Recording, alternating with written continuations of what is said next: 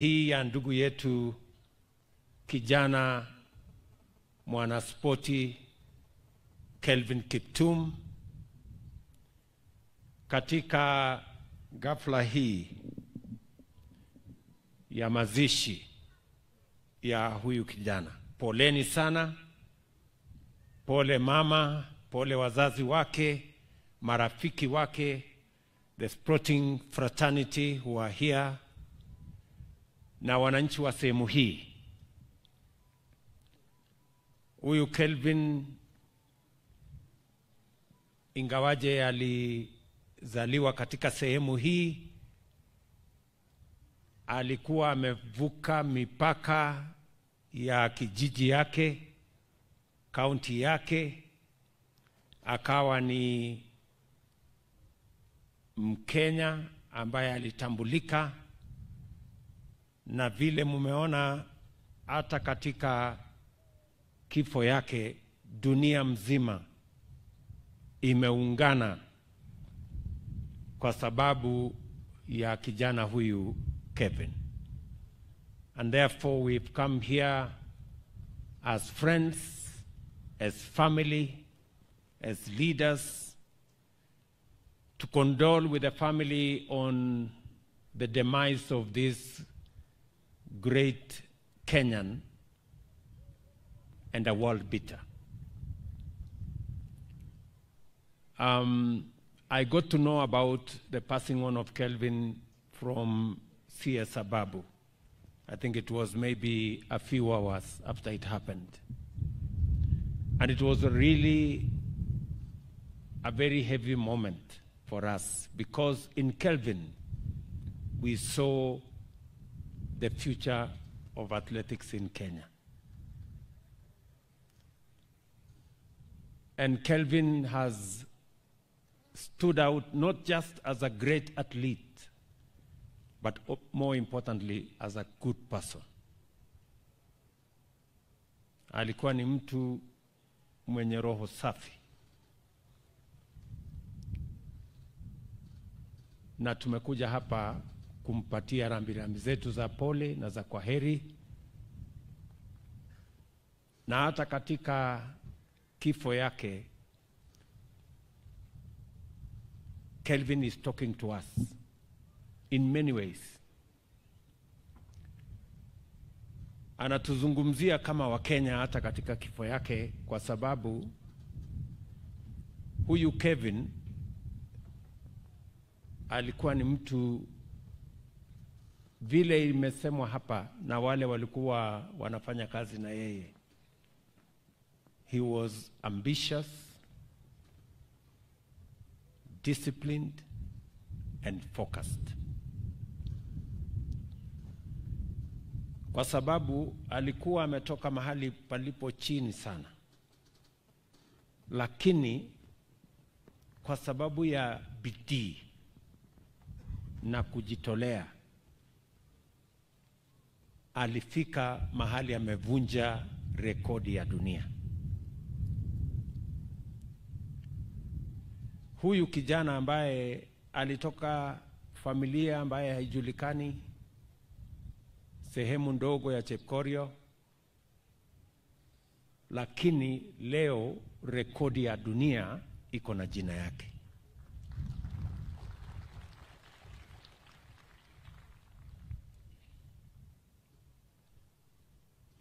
Na ni kwa sababu alijitolea, hakutaka kuwa na sababu. He had more reasons not to succeed than he had to succeed. But he worked against the odds. He could have said, I come from a village that is not very well known. Or I come from a family that cannot get up for me. Or that I don't have even running shoes. You heard him that he ran barefoot in his earlier days. But he didn't see those as impediments to his ambition and to his success. I say Kevin, even in his death, is speaking to us as Kenya. That we may not have gold, we may not have so much, and that should not deter us from being the great country that we must be. All of us, as the people of Kenya, we must love this country enough to be able, each and every one of us, to do their best to make Kenya great.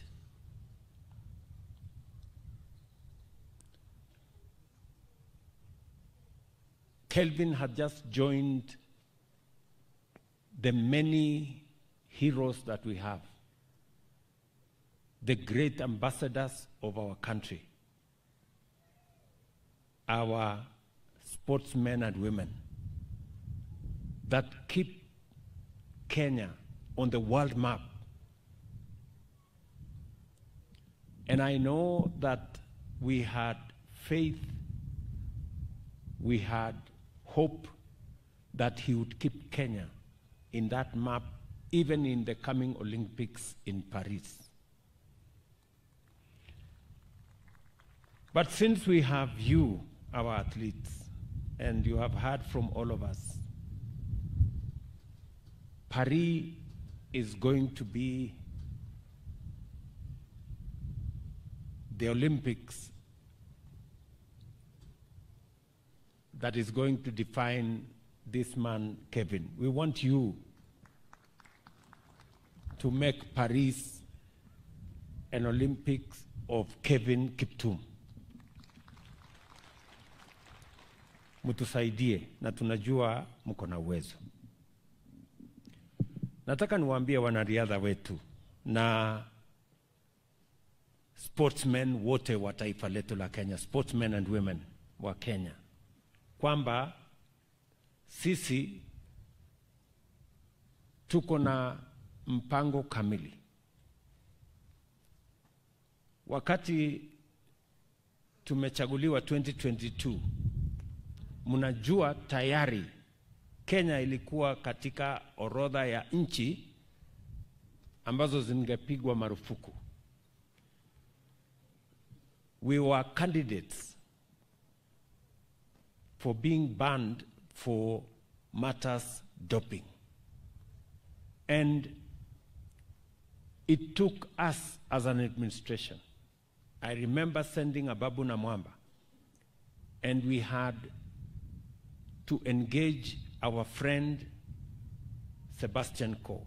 When I sat with him in my office, I asked him a simple question: what do I do so that Kenya is not banned? And he asked me that for Kenya not to be banned, you have to do 1, 2, 3, 4, and you have to put a fund of 500, almost 750 million Kenya shillings every year to deal with the problem of doping. I am very happy that we complied, and Kenya today is off the list of countries to be banned for doping. Sebastian Coe was here himself. He has had to leave. And I want to thank him because he is a friend of Kenya. Why not for him? He went, he bent over backwards to accommodate our country. Mimi nataka niwaulize wanariadha wetu. Mumejaliwa na Mungu.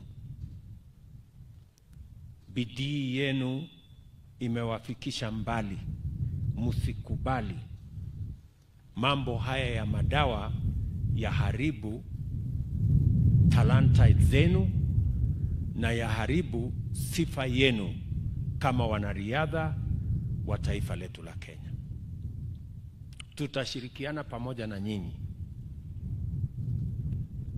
And I have made a commitment that every year we are going to have $5 million as we committed to World Athletics to make sure that we deal with the problem of doping in Kenya. Our plan is to spend close to $3.5 billion over the next 5 years in dealing with that problem, because we cannot fathom a situation where Kenya is in the wrong list. Number two, vile waziri amesema, tulianzisha fund ya sports fund pale 2015 nafikiri. Na tulianzisha hiyo fund makusudi kwa sababu hatukukuwa na fund kamili ya kushughulika na wachezaji wetu. We didn't have a dedicated proper fund for managing sports in Kenya. That's why we came up with a sports fund. Unfortunately, along the way, 60% of that fund was taken to do other things. I want to tell the sporting fraternity that we have now reinstated sports fund to deal with only matters sports. Now that fund is going to be dedicated 100% to making sure that we deal with only matters sports. And I want to confirm to you that the stadia you have asked for,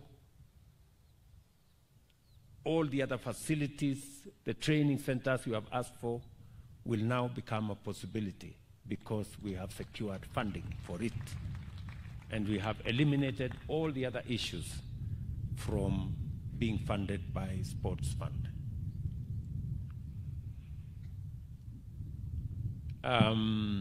We have other interventions.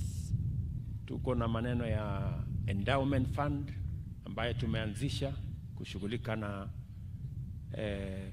wachezaji wetu wote. Pia tuko na pension fund ambayo tunawauliza kila mwanariadha aweze kujisajili, na hiyo tutasaidia kama serikali kuhakikisha ya kwamba wanariadha wetu wakishafika retirement, na tunajua retirement ya wanariadha inakuja mapema, pia watakuwa na pesa ya kuhakikisha kwamba wanariadha wetu hawaishi maisha ambayo sio mazuri baada ya wakati wao wa kuinua na kuweka heshima katika taifa letu. So yale mambo yote mmesema hapa, tayari waziri ako na maelekezo yangu kuhakikisha kwamba haya mambo yote yanashughulikiwa. Najua mumeuliza hapa Chepkorio tuweze kutengeneza hii kiwanja. Hii kiwanja tutatengeneza. Kiwanja ya Kamarin tutatengeneza. Kiwanja ya Iten tutatengeneza. Ile ya Eldoret tutatengeneza. Hizo zote. Kwa sababu sasa ile pesa ilikuwa inatumika kwa mambo mengine tumeyaondoa katika budget yetu ya mwaka huu. We will only have matters sports.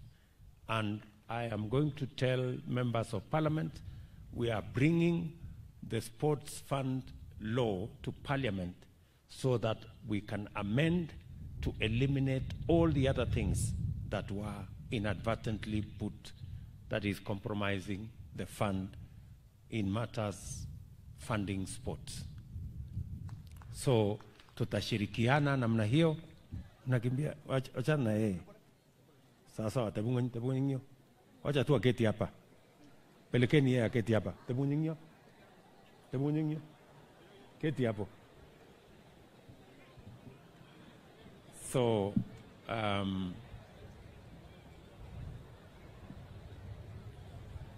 tutashirikiana sisi wote kuhakikisha kwamba fund yetu hiyo tukiungana na bunge, na nimeshukuru wabunge wengi hapa wameongea na wamesema ya kwamba tutashirikiana pamoja. Vile vile tumekubaliana sisi wote kwamba ili tuwashughulikie hawa wanariadha wakiwemo wachezaji wale wengine wote, wanaspoti wote katika taifa letu la Kenya. Pia tumekubaliana ya kwamba tutazidi na kutengeneza mbinu mpya ya kuhakikisha kwamba hiyo kazi itatimia,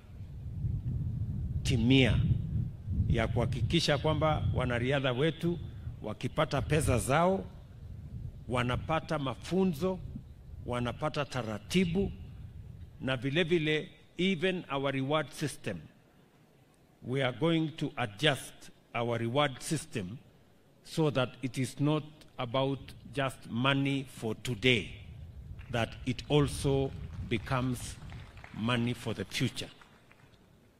And I'm asking Ababu and your team to sit down and recalibrate our reward system so that there is money that is available, there is money that is given as a reward, but there is also money that is put in a pension system to support the athletes after they retire.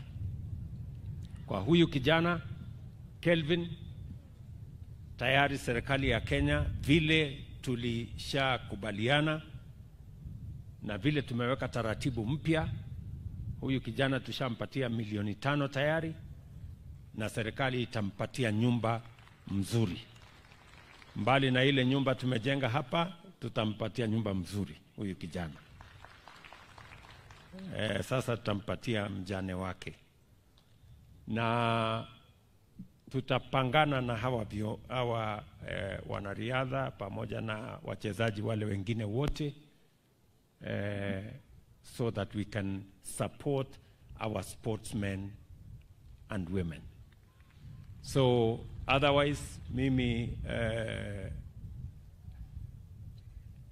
naungana na wale wanasema tufupishe, kwa sababu hii mahali ni baridi. Tuseme ukweli. Hata huyu Rigiji ameniambia siku ile nakuja tena hapa nimwambie ndiye asikuje. Anasema hii dunia iko ngumu sana.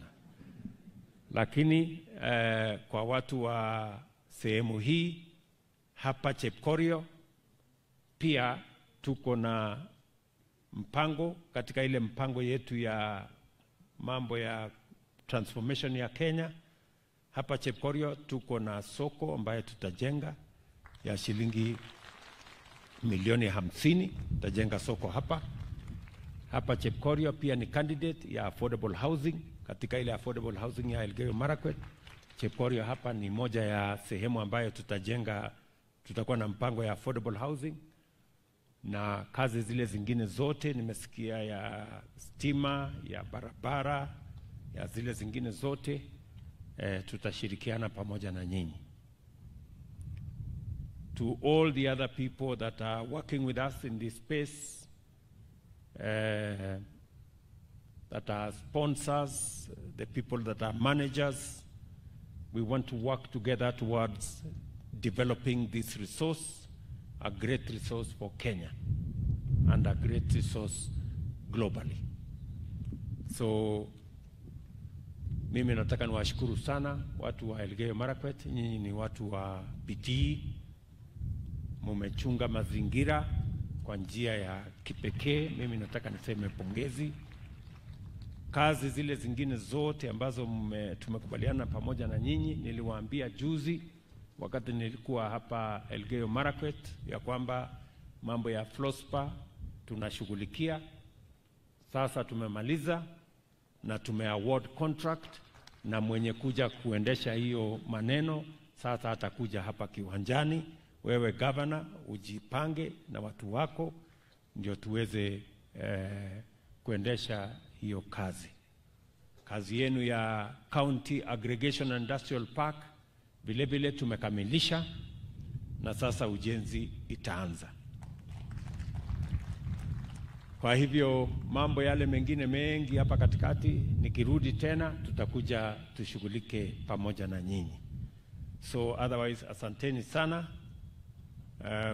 To the great family of Athletics Kenya and athletes who are here, the athletics community, you have our support, you have my commitment that we are going to deal with all the issues to make sure that you continue to be the great ambassadors of our country. Kwa Mama Asenath, nitaketi chini na gavana wenu, alafu tukubaliane ile kazi itatoshana na huyu mama, ndio aweze kusimamia watoto wa kijana wetu mwanariadha Kevin Kiptum. So otherwise asanteni sana kwa kutukaribisha hapa Chepkorio. Poleni tena kwa kumpoteza huyu kijana wetu Kevin. Poleni sana. And we all need to be mindful of our lifestyles so that we can avoid instances like this, that in a very young age, a very promising, good Kenyan has lost his life. Tutashirikiana pamoja na pia wazazi and the coaches and all the other people that are involved, the managers, they should do more to make sure that we mentor these young people and young athletes into great sportsmen and women. Watu kama kina Paul Tergat, you should do more. The other older